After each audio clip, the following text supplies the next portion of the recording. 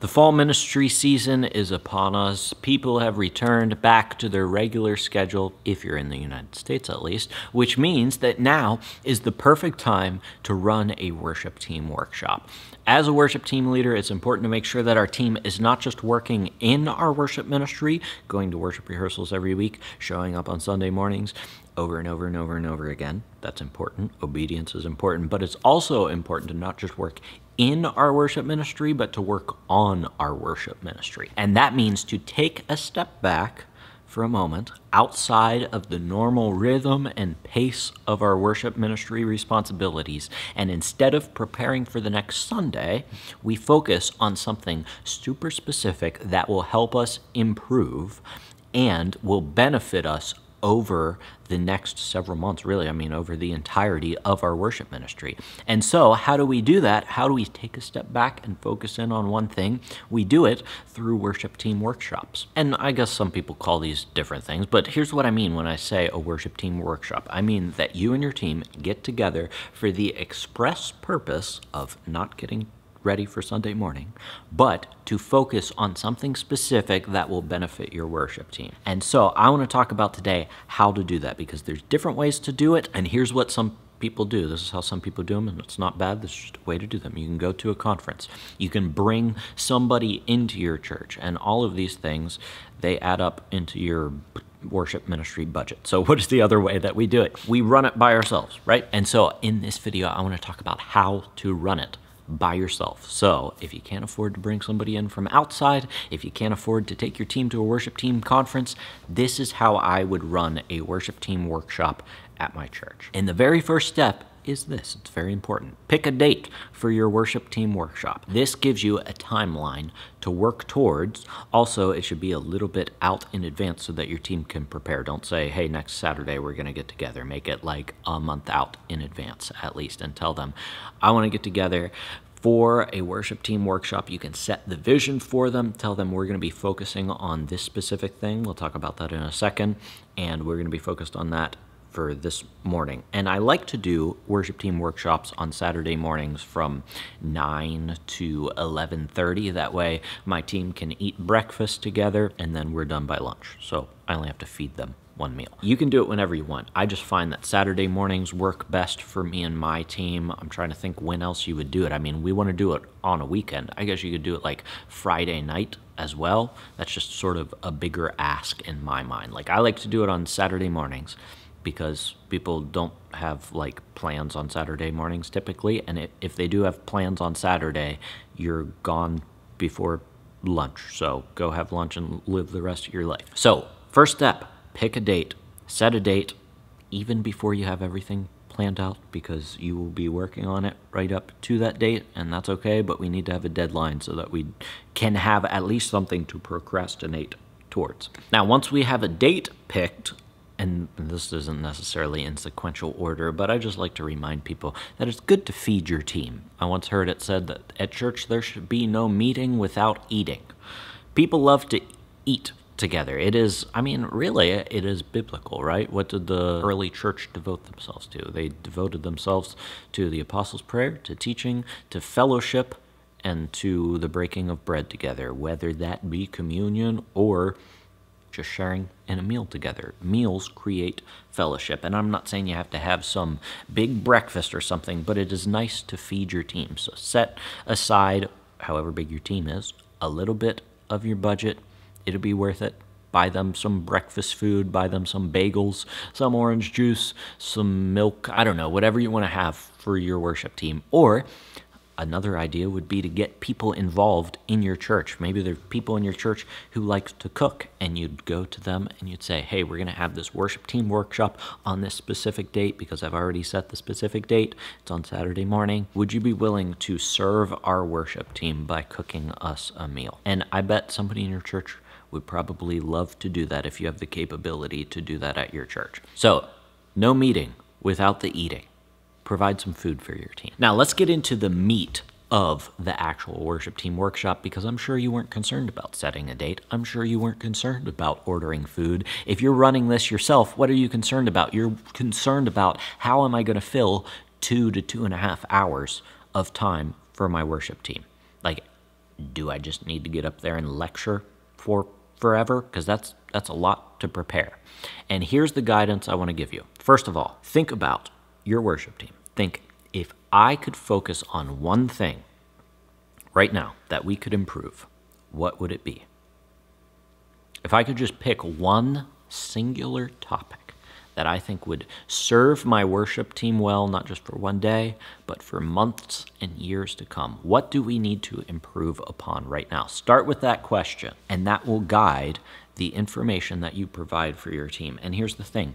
You can teach all the lessons that you want to teach. You can come up with a presentation for your team. You can work with them, teaching them theology. Perhaps you want to go back over your team expectations and pull out your core document again, where you lay the code of conduct and just the values of your team and go through that stuff again. That's valuable. Maybe your team needs to work on something musically and you need to learn how to play to a click track. Or maybe you want to learn some new songs. You have like 4 new songs that you want to have planned out for the coming months that you have planned to introduce to your church, and you want to intentionally work on those. Maybe your team has trouble playing together, where it's not like this muddy sound where everybody's clanging against each other, and you just want to work on arranging some of your current songs. See, there's so many topics that you can talk about at your worship team workshop, but you need to figure out what your team needs to actually work on. Now, when it comes to presenting,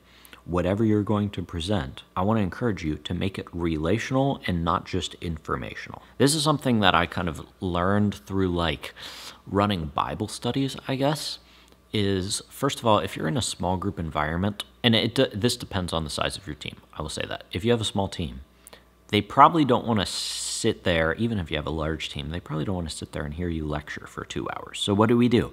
We provide enough information where they get substantive value out of it, but the majority of what I like to do is to allow them to discuss it and figure out, okay, here is the main topic that we're discussing. This is the important information, and you might speak for a half an hour to give that information to your team. But do not miss out on not just information, but relationship. Not just informational, but relational, which would look like, for me, breaking my team into small groups, or maybe your team is already small and they are a small group unto themselves. You present the material, whatever you're going to be teaching on, and then give time, have some questions to ask them. So let's say you're talking about worship theology, and one of the key statements is worship is a treasuring of God above all other things that overflows into external acts of glorification. Maybe a question that you would ask is, okay, if worship starts with the treasuring of God in our hearts above all things, how do we, as we lead people in worship, allow them to treasure God in their hearts above all things, so that the result is external acts of glorification?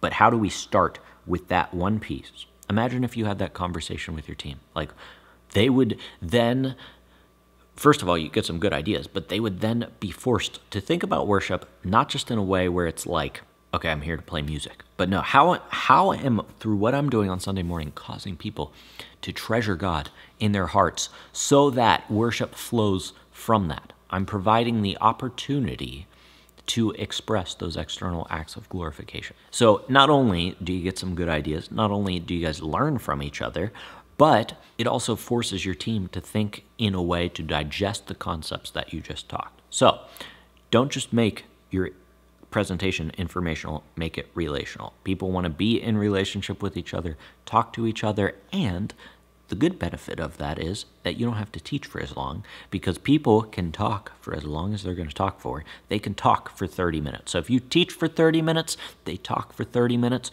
You teach for another 30 minutes, they talk for another 30 minutes. Boom.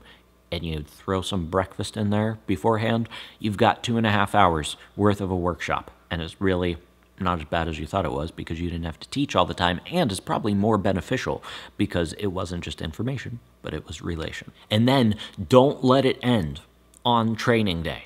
Don't let your workshop information end during the workshop.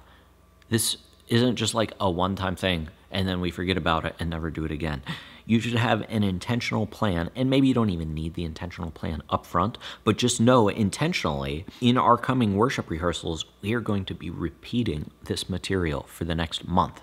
And maybe I had 5, 6 bigger concepts within those 30-minute blocks of teaching that I did. Now I'm going for the next 6 weeks to bring up one of those concepts each week at my next worship rehearsal. And then for the next month and a half, you will be rehashing, reminding people of what you talked about at this worship team workshop. Don't just let it end at the workshop, but continue to push people into that understanding of whatever you wanted to talk about during your worship team workshop. Now, if you are still intimidated by this process, you might be thinking, maybe I'll just take my team to a conference. Maybe I'll bring somebody in from outside. But those things can kind of be expensive, especially if you're in a smaller church, especially if you have a smaller budget. And that's why I've been working hard to put together a virtual worship team workshop that is much more affordable than bringing somebody in, me or somebody else, bringing them into your church to teach an in-person workshop. But it'll be just as beneficial to your team, maybe even more so, because I implement all these things that I just talked about when I was putting the workshop together.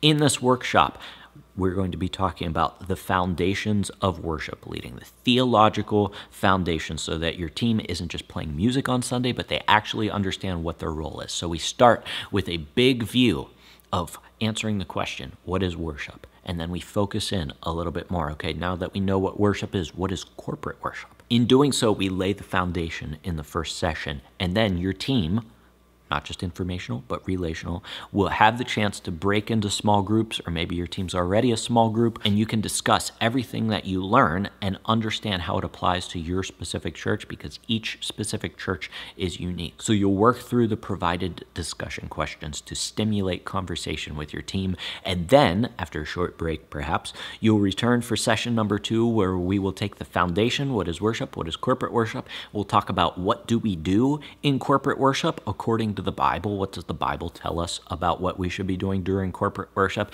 And then to wrap it up, we talk about how do we take all of the theology that we just learned and apply it practically to what our role is on Sunday. And then you'll wrap up with a few more discussion questions to process all of that information that you learned. And by the end, your team will know what worship is, what corporate worship is, what we're supposed to be doing when we worship corporately, and what their role is in that corporate worship gathering. So if you're interested in that, it has released this week. It is available right now. So check it out down in the description below, the Worship Foundations Worship Team Workshop. I'm so excited to share it with you. Check it out down in the description below. Other than that, thanks so much for joining me. Until I see you in the next video, keep leading worship well.